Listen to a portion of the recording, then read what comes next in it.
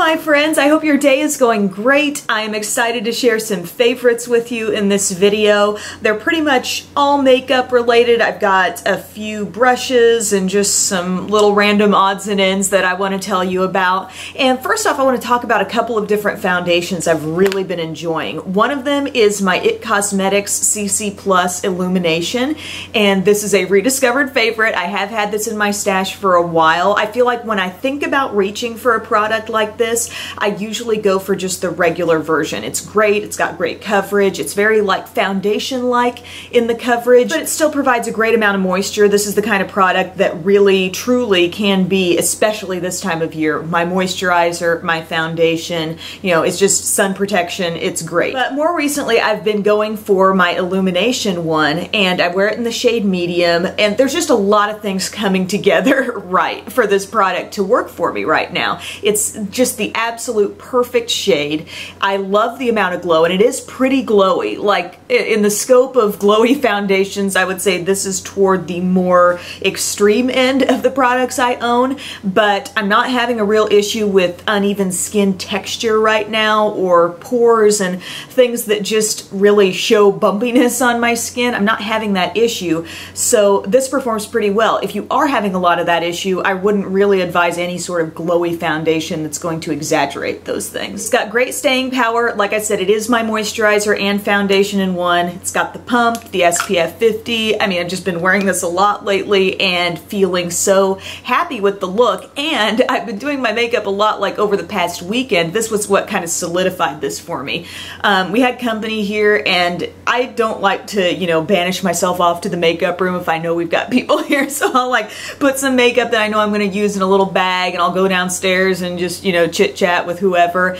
And I was sitting in front of a window putting this on, and you know, natural broad daylight, bright daylight can be kind of harsh, and it can really tell the truth about how your makeup looks. And I had this on in that circumstance, really getting a super clear look at my skin in natural light, and I thought, this looks fantastic. So very pleased with that rediscovered love. And as I segue into my next foundation product, this has good staying power for me. This next one I'm going to mention, I think, has even more reliable staying power. This, you know, you get it out under certain circumstances, it's already glowy, your skin gets a little sweaty or dewy, and you know, it can be a lot of dew going on. Just be aware of what circumstances you're taking it into.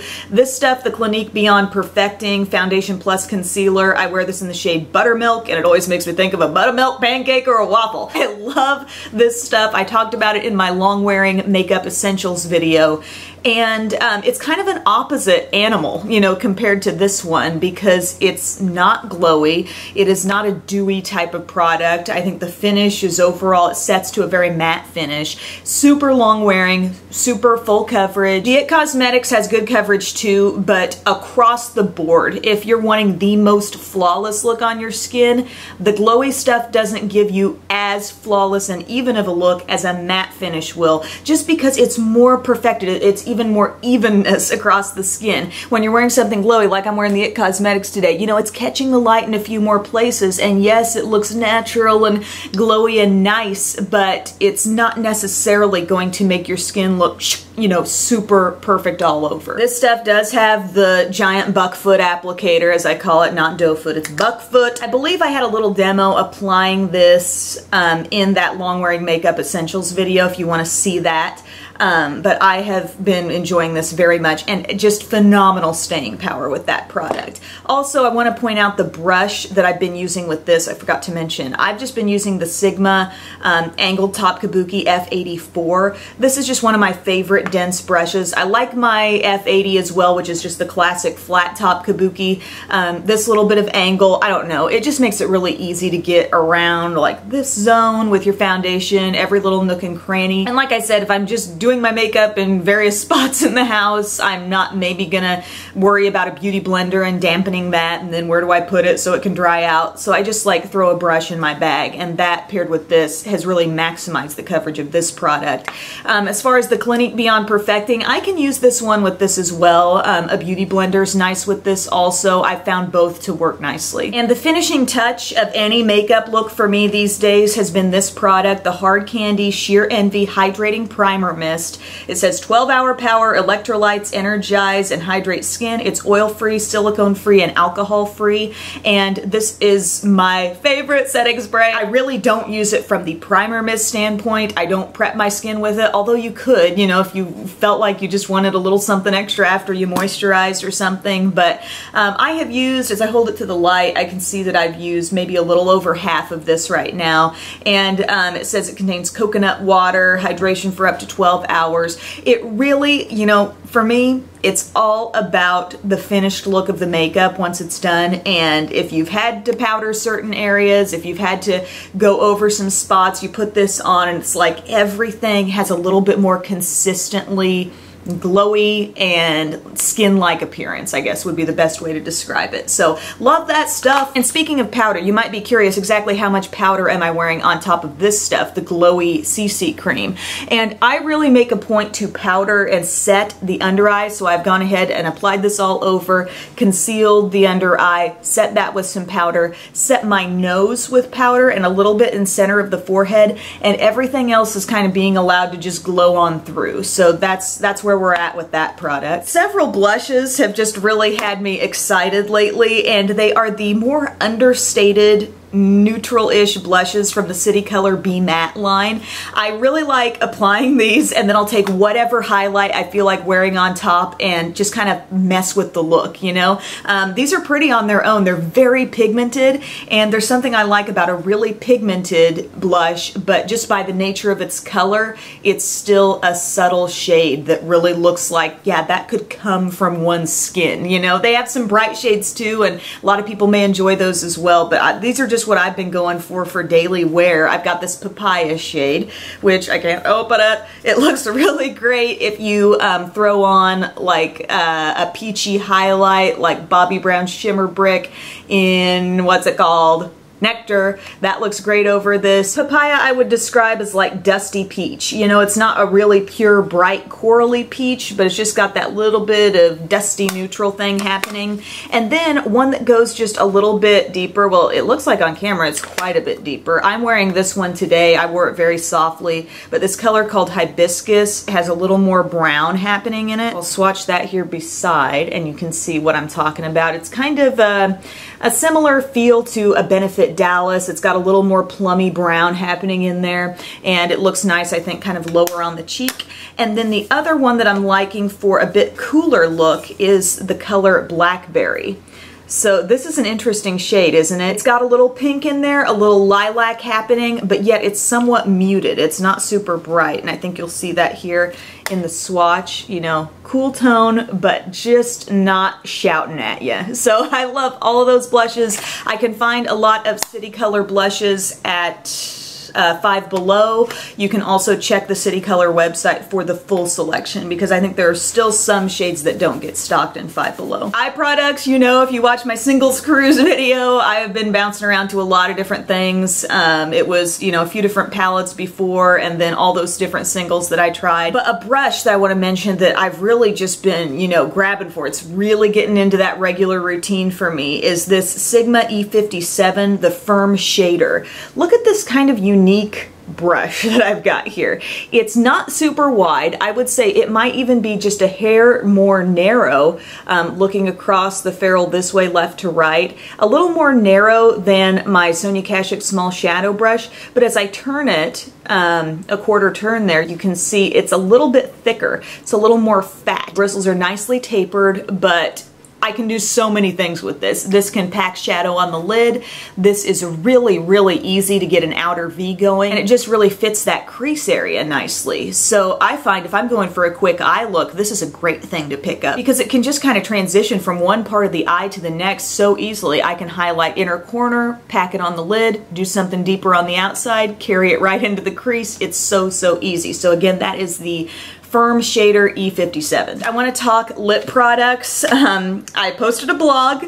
Yes, the blog is happening, folks, and I posted about this Anastasia Lip Gloss Set. This is the Summer Gloss Set. I bought this off of the Anastasia website, same time I bought Modern Renaissance and another couple things that you might hear me talk about in the future. And these glosses just blew my mind. I really love them. You've got a couple nice neutrals here. One is a true classic pink. This one has a little bit of a pearly finish, and then a couple of berry shades. And I blogged about them, showed each one of them on my lips, swatched them. I give you a much closer look at everything that's happening in that post, and a very detailed account of exactly why I like these. But I tell you what, they really come through as what you see is what you get type colors. So comfortable though, not thick and sticky, yet they don't drift outside my lip line. They are so pleasant to apply. It's a nice kind of flattened out doe foot applicator as opposed to the traditional kind of scoop-like doe foot. So even with a more intense shade like this, you feel like you've got all the control you need to get out to the outer edges of your lips with it. I love the way these smell. I feel like the wear is very even.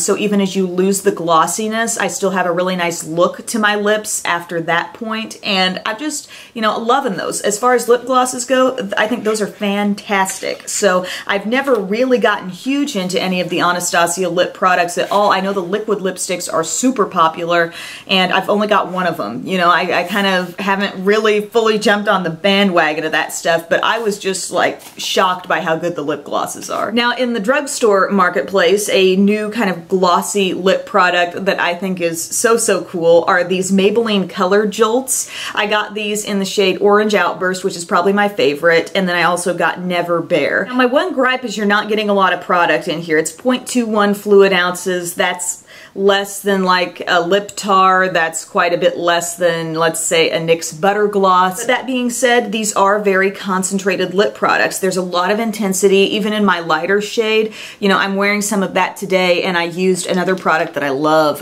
this e.l.f. Matte Lip Color in Praline. I used that to kind of tone it down. It's a very true pink, I feel, on my lips, and I just wanted to neutralize it just a hair. But they're very true, pure, fully opaque colors. The packaging says intense lip paint, and they do kind of remind me of like a cross between a lip tar and Too Faced Melted. The application design, you know, the product coming up through this little spongy tip is very much like Too Faced Melted, but there's a little more like moisture content in the product. These have a little more shine, I feel like, on the lips. And on the 4th of July, I was wearing this orange shade, and the staying power was just tremendous with it. And of course, I was eating and, you know, doing my thing, talking, not really caring about my lip product, and it's just a lot of color, and it really does a good job of hanging on there. So if you're looking for a new, you know, little drugstore lip product to experiment with, one that really packs a punch color-wise, I can't remember what I paid for these, but I am, you know, definitely thinking about getting some more. And as I alluded to here, the e.l.f.